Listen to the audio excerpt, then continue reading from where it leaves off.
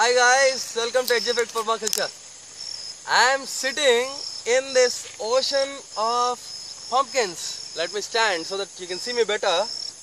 In an ocean of pumpkin plants, and I have a millet growing here. What's a millet doing amidst pumpkins?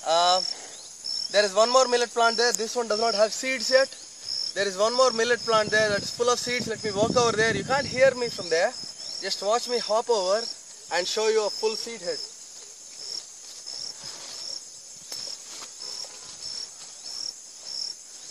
Oh, right here is a head of millets.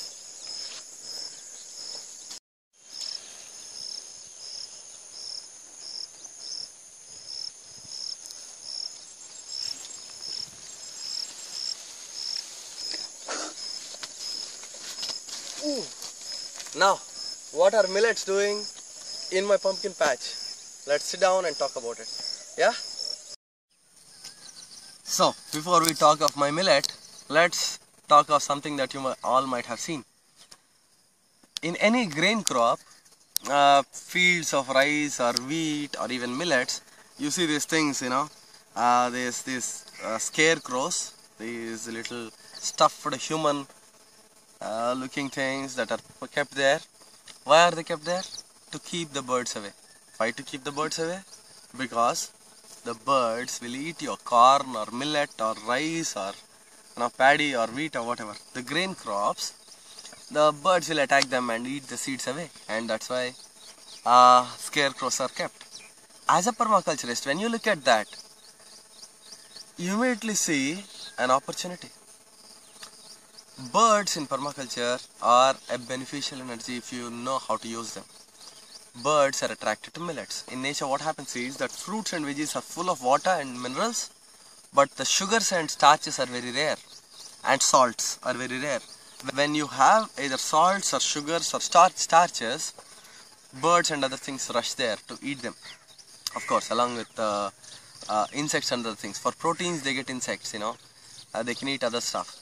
But when you have a crop like millet, birds will come and devastate that crop, and that's why people put up scarecrows.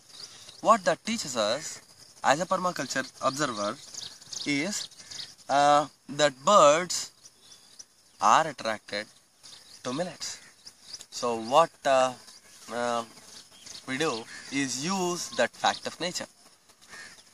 Now, when the average farmer plants his pumpkins, what he does is he gets in his tractor or on his bullocks and plows the field, then gets pellets of fertilizer of DAP, that is phosphate and nitrogen and urea and all those things, and puts them all over his farm and tills that in. Sometimes it depends on what kinds of fertilizer you use, and then he plants in his pumpkins so that the pumpkins get all that fertility. Now, for a permaculturist, that's quite a big no-no and quite a bit unnecessary in most cases. We need, of course, fertility for our plants, and the more fertile the soil, the better the pumpkins are, the better the crop is. So for us, what I have done on my farm is that for me, I don't need to bring in any fertilizer. Nature brings in the fertilizer and drops it wherever I need it. And to do that, I use the millets. Ready.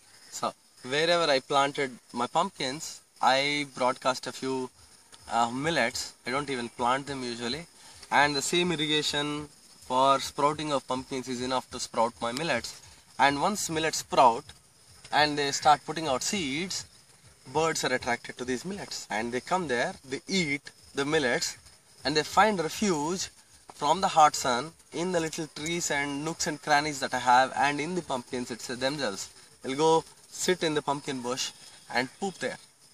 I have observed bird droppings near every little clump of millets I have.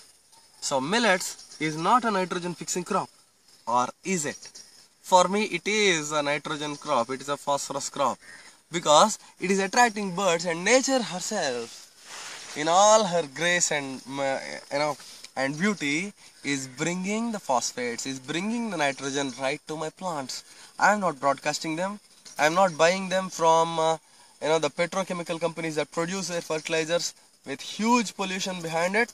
No, for me the birds bring it and drop it, and the birds that are attracted jump onto any caterpillars that are there for their protein input,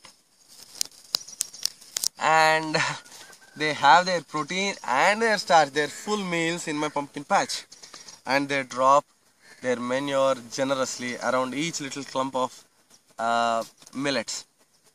In my permaculture day video on what I was growing on my farm, I showed you a few millet plants and said that I was growing millets for a special reason, and this was it. And this is it. I have parrots coming here and eating them, sparrows, pigeons, whatnot, a lot more birds whose names I don't even know, coming here and eating my millets and dropping manure. And you can see the abundance happening. I can actually go walk around the clumps of millets and see bird droppings and see the fertility in the soil or the various months that have occurred. So that is how you kind of think of putting elements together. A bird attracting millet crop has become a nitrogen provider for my pumpkin patch. In his video of Global Gardener, Bill Mollison says that's how you come up with guilds. He says it's not about specific plants. It's about a plant that requires nitrogen or a particular nutrient, a plant that is a nitrogen fixer or provides that nutrient, a plant that supports these two. And for me, I have Lucina to support birds sitting on the branches, and for birds to nest in, I have little bushes and shrubs here and there. For birds to eat and poop, I have the millets, and to consume all that fertility, I have my pumpkins, and I am getting great abundance with this guild. This is not a guild you will find in any textbook. This is not a guild that the agricultural department will suggest you. This is a guild that one can come up with by observing the various functions that occur in nature. These are ecological functions, right? Nature provides these ecological functions, and if we know how to use them, it reduces our input costs, it increases the ecological stability of our place, it provides me pest control, it provides me fertility and abundance all at the same time. And that is how you come up with guilds, and that's how you observe nature in permaculture and utilize it, right? Hope this helps you in your own gardens also.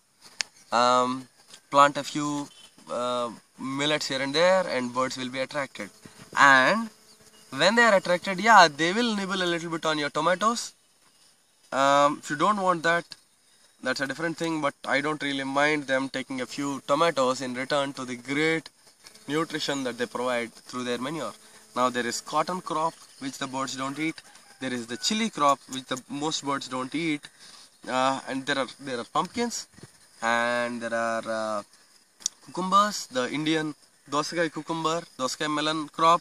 None of these are attacked by birds. Adding a millet, a handful of millets into the farm itself, every few feet, will give you this attraction of birds, and they settle down and they pretty much take care of your pumpkin patch or your chili patch and its nutrient requirements. And by the end of your crop, your land doesn't get poor, it gets richer and richer in fertility. Hope you learn permaculture, you keep on learning permaculture and come up with your own guilds and share them with the world once you find success with them, so that we can really take this science forward and as humanity get out of the nonsense that we are in. The nonsense of getting fertilizers and pesticides from hundreds of miles away with huge pollution to grow a few pumpkins, where nature will do it for you if you do things right. So keep on learning permaculture, keep on enjoying, having a great time. Thanks for watching Edge Effect Permaculture. DJ signing off.